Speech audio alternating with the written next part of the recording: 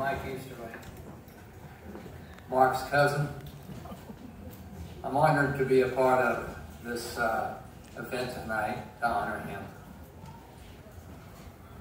Let me preface my remarks by saying that my wife Jerry helped me as I gathered my thoughts about Mark. She loved and respected him very much, so it just seemed right to include her in the process. I'll never forget the day Mark was born, and when he was brought home from the hospital, his mother, Virginia, let me hold him. I think it was the first baby I ever held. He was my little first cousin, but through the years, he increasingly became my brother. And through the years, maybe the thing he and I liked to do best was to encark a good bottle of wine and sit and talk. We could talk for hours.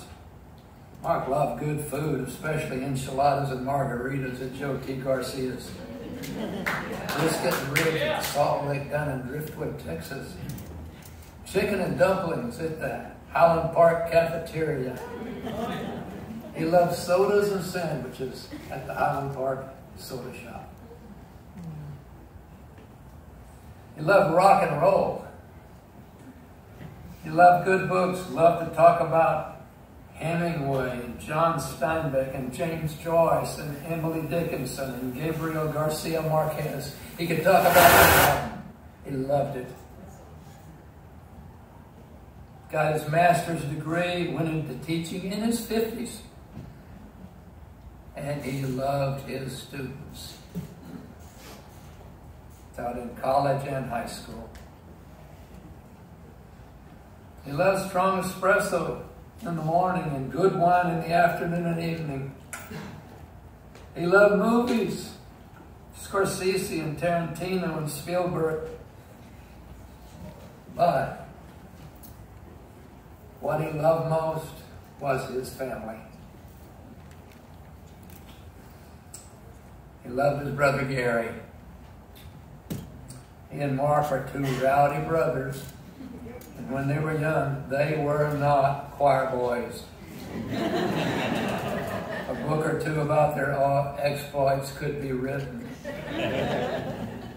Maybe X-rated. And they had their ups and downs like most brothers, but they were joined at the hip and would take a bullet for each other. And boy, did he love his girls.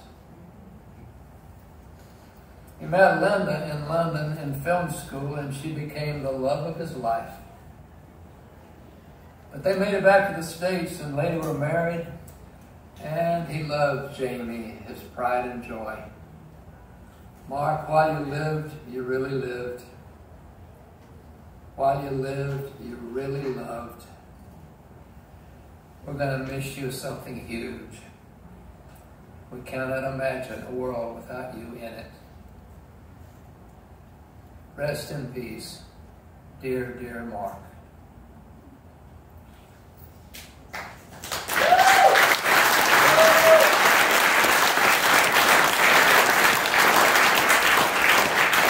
Well, thank you very much for being here tonight on behalf of Linda and on behalf of Jamie and the family. Thank you for being here. And Mark, just know that everybody in here loves you. We'll always love you. Thank you.